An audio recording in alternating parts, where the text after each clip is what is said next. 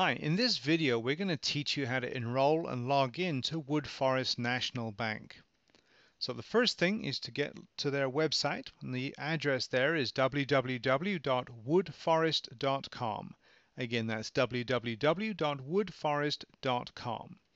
Now if this is your first time, then you need to get enrolled for online banking. So if you see here at the top left of the page, it says online banking, help and enroll.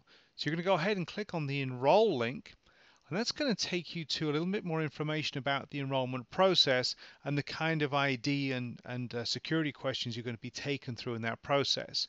Once you have that information with you, click on the button that says click here to sign up.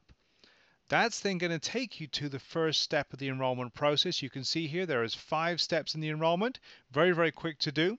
At the end of that process, you'll have immediate access to your accounts online. So once you've completed the enrollment process, come back to woodforest.com, and now under online banking you're going to click the button that says login. Once you click that, it's going to ask you for the username and a password that you just set up during enrollment. When you click the login button, that's then going to take you to your accounts immediately. And that's how you enroll and log in for Woodforest National Bank.